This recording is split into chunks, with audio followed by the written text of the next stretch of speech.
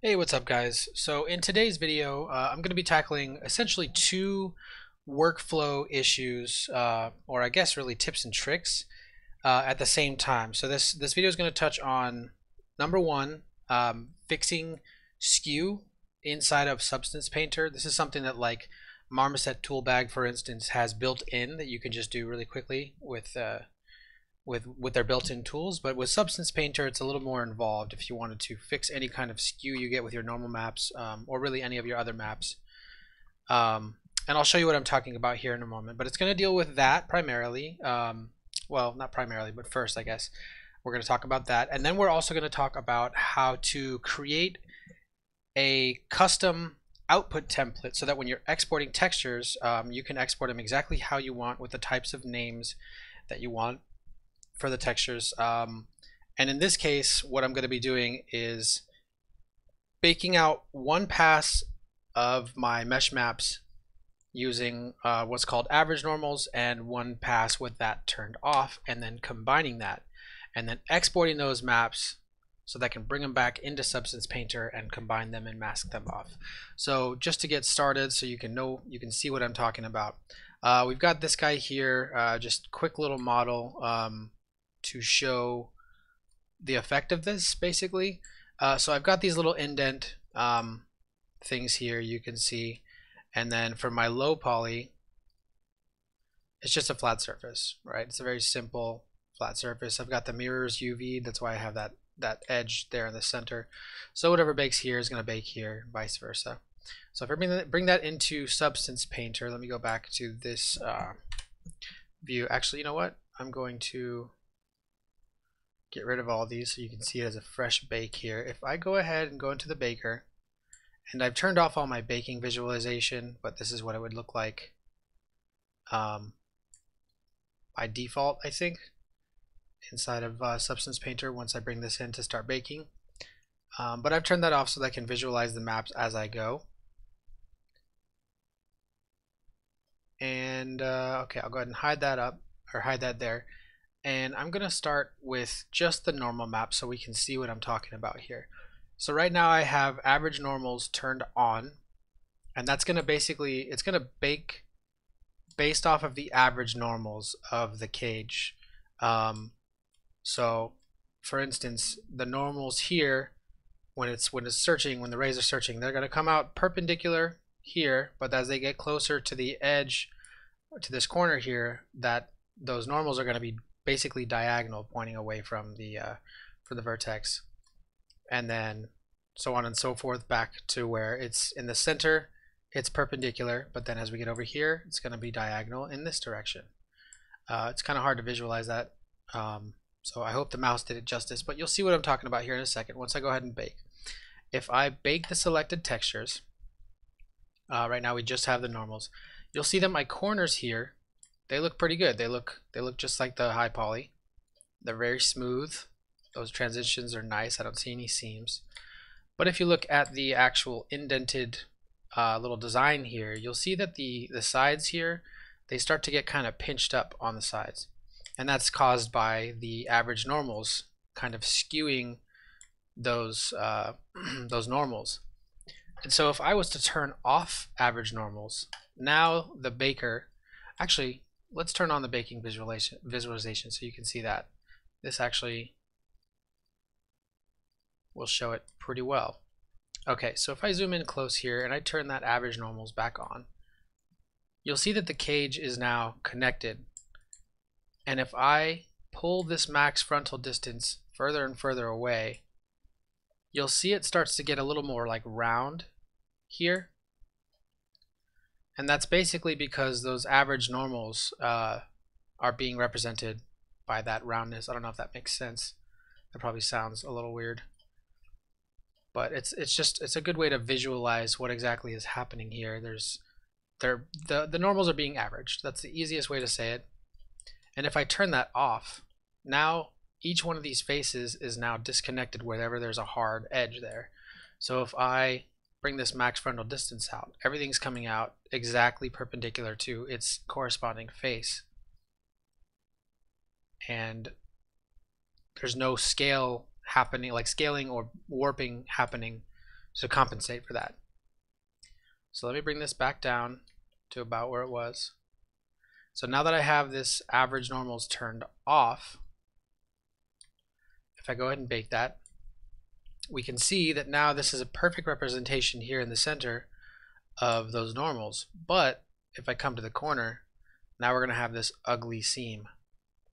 And so what our goal is going to be is to try to blend these two things together, where I have the not average normals map in the center here, but then it's averaged as I get out to the side here.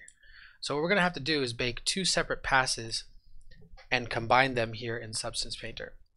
So to go ahead and get started, I'm going to go ahead and bake out one pass of average normals. We're going to do with the normal map. We're going to do the ambient occlusion, curvature, and thickness.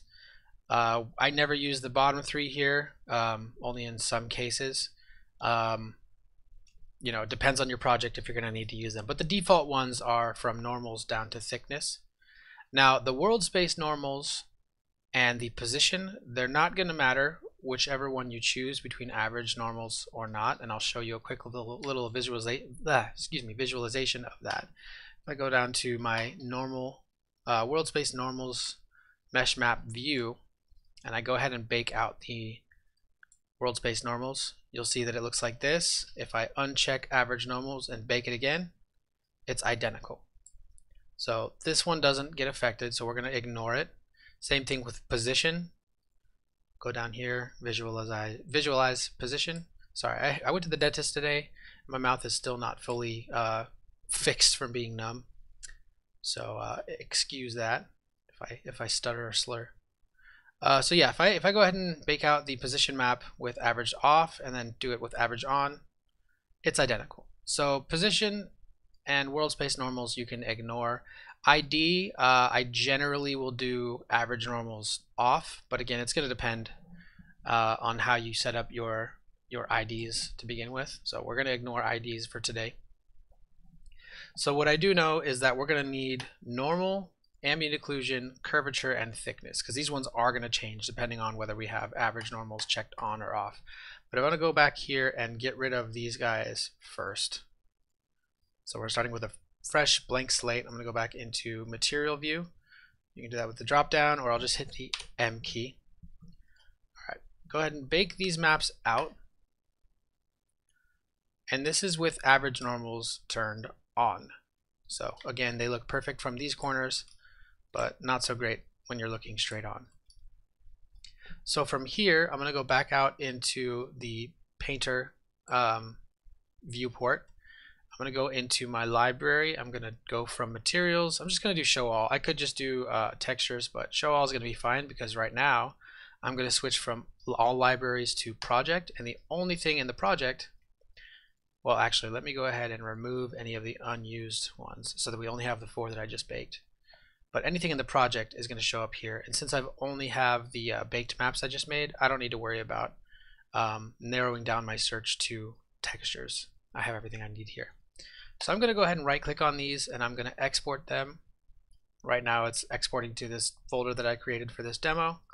Just hit select folder, move on to the next one, export resource, select folder, export resource, select folder, and then one more time, select folder. So if I open up that folder here, that's the wrong one, this guy here, you'll see that I have all 4 of those maps in here exactly as I want them. You can use these as they are. I actually like to rename them, and I have this advanced renamer here, which is a really great program for this. I forgot to change the material name. That's fine. We'll leave this alone. So I'll get these names instead of these names. They're just shorter, easier to read. And actually, I'm going to add, let's see if this is the right thing. So I'm going to add underscore AVG so that I know that these are the average ones. Start the batch. If you'd like a link, or actually, you know what? I'll just leave a link in the description for this advanced renamer. It's a really, really great program. I think it's technically free, but you can pay for like a pro license if you want to get extra features or whatever. But the free stuff I think works fine for me. Okay. So these are all renamed to their underscore average, and they're simplified. And then I'm going to go back in here to the baker. I'm going to uncheck average normals, and I'm going to bake these out again. Go back into the painter workspace, and I'll go ahead and do this again. Export resource.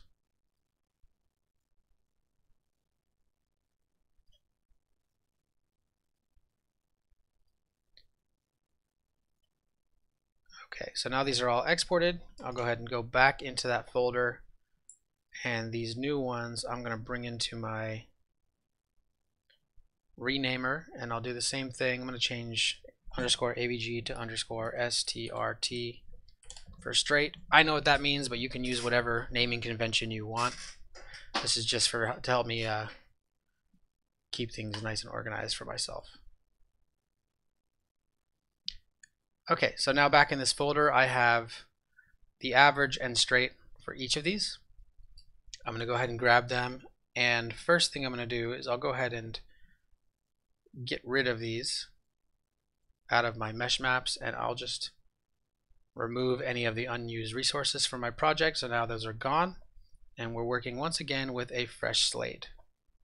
So if I have all these guys selected, I'm just going to drag them into my library, and it's not working for some reason. Let me get rid of my search. Let's try this again. Cool. I'll just click and drag on all of them and change this to texture, and then I'll import them just to the project. I don't need to import them to the library, and I tend to stay away from current session altogether. It can cause problems if you're using assets in your library in current session and then you close out the program and reopen it. Some things won't load or save properly. So alright, go ahead and import.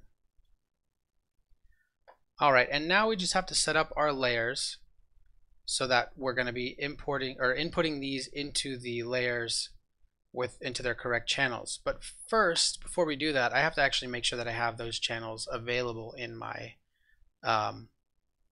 layers here. These are the channels that I have available to me currently, and I'm actually not going to need them except for the normal. So I'm going to go ahead and get rid of emissive, opacity, metallic, roughness, height, and base color. And you can add those back in later on if you want to, if you need to for the same project. I'm assuming you will.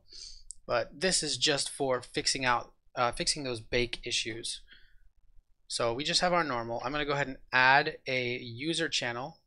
I'm going to go to user 0. And actually, first I'm going to add the ambient occlusion because we already have that as an option. I'm going to change this L8 to L16. I want 16-bit everything for my mesh maps. I want the best quality mesh maps that I can get. No compromises there. So this is going to be 16 linear. I'm going to go ahead and add another user channel. And this one I'm going to go ahead and name curvature. Or I'll just name it curve, make it a little bit easier. I'm going to change L32F. I don't need a 32-bit image, and I don't need it floating, so I'm going to go to L16. Most of these are going to be L16. Actually, all of them are, except for the normals, which is already RGB 16. L just means linear, and in this case, it's just linear data, and it's exported out as a grayscale map. So we've got our curvature, and that was another thing that you got to keep in mind is what number of each user this was. So in this case, if you hover over it, it says user 0. So kind of try to remember that for when we get in and make our output template custom later on. Next, we're going to do user channel 1. Double click here, and I'm going to rename this into thickness. And these are our 4 maps that we're going to need to export once we have them all combined properly. Oh, forgot one thing, changing this from L32F to L16. Again, I don't need a 32-bit image, it's a little overkill. But I do want to make sure that these are all 16-bit. Okay, ambient occlusion mixing, in this specific instance, you want to make sure you set to replace. Well, okay, actually, it doesn't really matter because I'm not going to have an ambient occlusion map in my mesh maps just yet. This is if I had one in here that later on in the project I was going to be referencing with certain generators or masks and things, then you would want to have it set to replace. But in this case, we can just leave it alone. So kind of disregard what I said there. That's for a different video. Okay, so I'm going to start out with making a fill layer. And before I start adding in my channels here, I'm going to go ahead and change normal blend mode from normal detail to just normal. And I'm going to do the same thing with ambient occlusion, because those two by default are set to something other than normal. Curvature and thickness, since those are custom user channels, I don't need to change them. They're automatically going to be set to normal. But that's very, very important for this step. Make sure all your blend modes for all your channels are set to normal. From here, I'm going to go ahead and just name this AVG. I know this is my average layer, and I'm going to go ahead and start just populating these channel boxes here. So I know that the top one's going to be the average, because alphabetical order, A. And I'll go ahead and just pop this AO into my AO. I'll pop the curvature into my curvature, pop the normals in here, and then I'll pop the thickness in here. So this is what I have here. And then I'm going to go ahead and just duplicate this layer so I don't have to go back in and start messing with these blending modes again. It's just going to copy that information over. I'll rename it STRT or whatever you want to. And I'm going to populate this one with the straight versions. So I'll go ahead and drag this in, drag this in, drag this one, and drag this one. So now we have the layers set up, and all I have to do is mask out what I want to keep, or mask in what I want to keep, I guess I should say. So we'll go ahead and add a black mask to our straight layer, and then I'm going to grab a add paint effect. And I already have my soft brush here selected. I got to make sure that it's set to white. Is it? Okay, here we go. Ignore that. So I've got it set to white because I want to reveal the average normals. What is going on? Why is it? Oh, okay. I know what's happening. So right now I have these UVs split up into two separate tiles because they're being mirrored. And when I baked, I wanted to make sure that it only baked to one side. So I can only paint on the side that's actually represented in the origin UV tile, which is the 0, 0.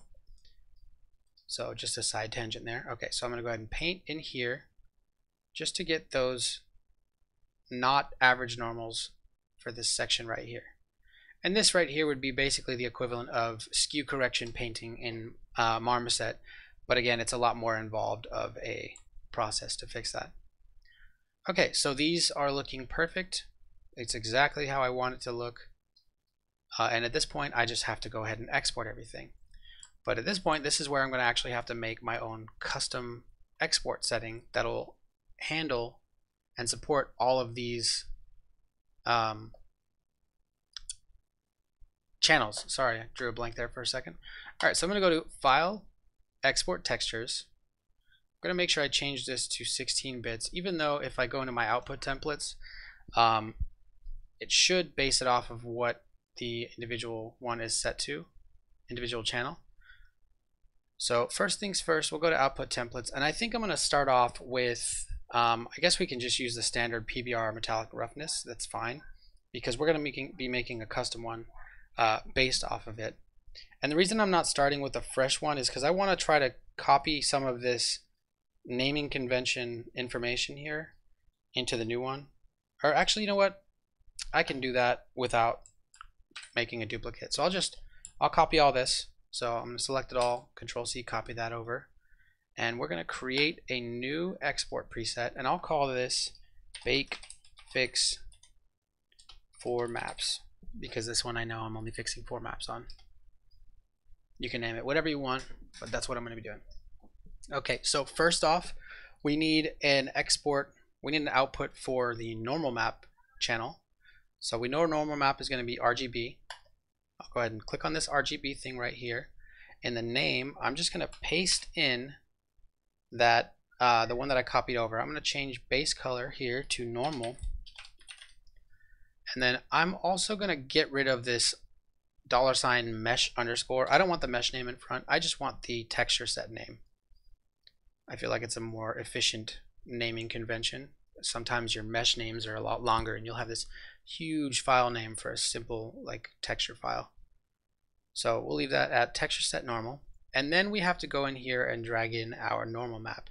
So in this case, way, you're going to want to make sure that you're working in the same normal map type as your project. In this case, this project is set to DirectX, so I'm going to go ahead and export this as normal DirectX. You literally just click and drag it onto the RGB channel there, and make sure you check RGB channel. I'm also going to change 8 bits to 16, and PNG is just fine. And then I'm going to go ahead and add a gray channel. The rest of them are going to be gray because they're all linear ambient occlusion curve and thickness. So I'll do that again. Actually, I'm just going to copy this one instead, and I'm going to change normal to ambient occlusion. Actually, no, I'm going to just type AO, make it simple.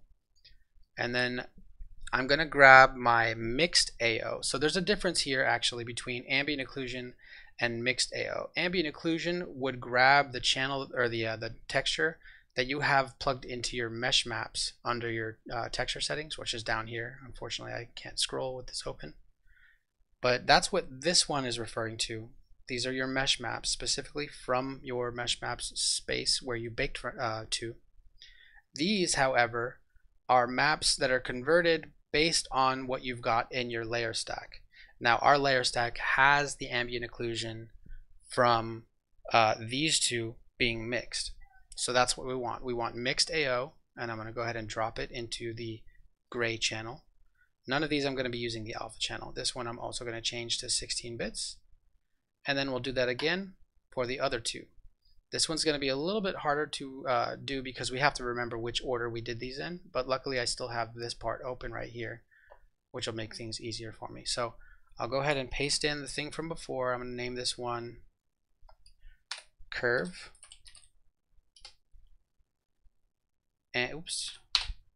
And I know that curvature was my user 0 custom channel. So I'm going to go ahead and drag user 0 into the gray here. Check gray, and I'm going to change this to 16 bits. And then we'll do that one more time for our thickness. Same thing, paste in that description from before, thickness. And then we have to find our thickness, which is our user channel 1 here, and drop it on our gray channel. And now we have our, whoops, let me change this. This will be our perfectly set up export template, or output template that we're going to use in the export settings. So if I go over here and I'll scroll down to bake fix for maps, make sure I have this all set up, 16 bits, PNG, size based on texture set size. I think these are all 1K maps. So in that case, I'm actually going to change this because I only baked to 1K, but right now I have the project set to 2048. So I'll just put this to 1024. Padding, I tend to always go with dilation infinite unless I need an alpha. And in here, I'm actually going to create a new folder, and we'll call this combined mesh map. And we'll go ahead and export into this folder. So whoops, I forgot to change, or I missed a spot here. It says AOL instead of AO. So I'll just open up the output directory, and I'm going to fix that real quick. So now I have these mesh maps. At this point, what I would normally do is I would group these guys together, call this fix or whatever you want to call it, bake fix, and then just hide it. But I also don't want to crowd my library. So I know for sure that this export worked. So I'm going to go ahead and just delete all of these by going up to File. Well, actually, I'd have to delete this folder first, and then File, Remove Unused Assets, and boom. Now we are once again at a fresh start. Show all. and project. Yeah, I've got nothing in my project folder. So at this point, I can go ahead and drag in these 4 maps. Apparently not to an empty shelf space. I guess your shelf that you're trying to drag it into has to actually have something in it, which is weird. So I'll select all these guys, go back and set them as texture for project only, import them, and now we can go ahead and put these into their respective spots inside the mesh maps section here. I'll drag my AO, curvature, normals, and thickness. Cool, so now we have a perfect set of mesh maps. For those specific ones, we can go ahead and bake out the other ones that we are missing.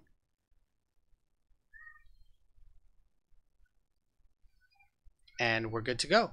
So this is completely, it's finished setting up. So today we have talked about output templates inside of the texture exporter, and we've also talked about skew correction when you have average normals and not average normals checked on. And just as like a bonus, I guess, tutorial thing here, I'm going to go ahead and show you one more time a custom export template that I'm going to build from scratch here. And to start it off, I'm going to go ahead and get rid of these channels here, and I'll add back in my base color, my height, and my roughness, and my metallic. And I'm just going to add a random smart material on here. I don't care which one. Let's do this copper red bleached. Why not? Cool. So normally you would go in here, you would go ahead and export your textures, and you would select the export setting that you need for your project, depending on what you're doing. But let's say you're working with a custom shader, where, let's say for instance, the ambient occlusion would be in the red channel of one map, the metalness would be in the blue channel, sorry, the green channel, and then your roughness would be in the blue channel. So you can set up an RGB output and pack those into one map here. So output templates, I'll go ahead and create a new one. And let's do R plus G plus B. And that's basically, it's just going to be an RGB map, but then it's going to allow you to input individual maps from here into each channel, and it'll pack those together. So in this case, I want my ambient occlusion.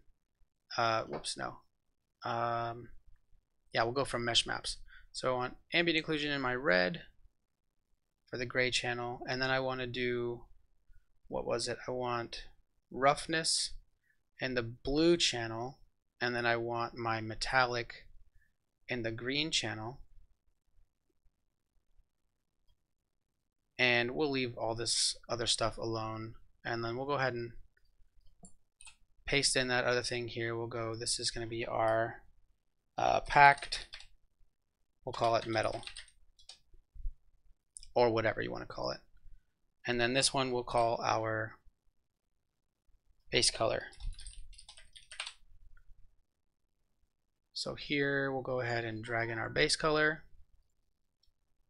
So we already have pretty much all the maps that we need. Oh, we need one more, sorry. For the normals. What am I doing? Paste. There we go. So in here, I'll go ahead and grab a DirectX normal RGB, and this is all perfectly set up. I can change this to 8 bits plus dithering or 16. Right now I'm just going to leave it as an 8-bit texture. So I'll change the name of this to packed metallic, and go over to my settings, change this to packed metallic, and then sure, I'll throw it in the same folder, it doesn't matter. So if I go ahead and open that back up, this is our packed metal, our packed metallic map here, where it's going to have all 3 maps in one. So if you have a custom shader that can handle that, that's going to save you some space, where you have 3 maps packed into one texture, which is really cool. And if I was to pull this into, ignore that please, I pull this into Photoshop, and inspect each channel. We've got red, there's our ambient occlusion, green, there's our roughness, or sorry, metallic, and then blue, there's our roughness. So just another cool way that you can utilize those custom export output templates, and hopefully to give you like a better understanding of how exactly it works, so you can go through and figure out how to make your own if you need to at any point. And then if you don't need it, you can always just go in here and right click on it and hit remove as well. So it's pretty limitless what you can do with all these custom export settings. Anyway, that just about covers everything I wanted to talk about today. If there's anything that I glossed over too quickly, you have any questions, feel free to leave comments in the in the comment section down below, or you can message me. Yeah, I'll go ahead and leave a link to that advanced renamer in the description of this video as well, so that hopefully you guys can get some good use out of it. All right, thanks for watching, and I'll see you on the next one.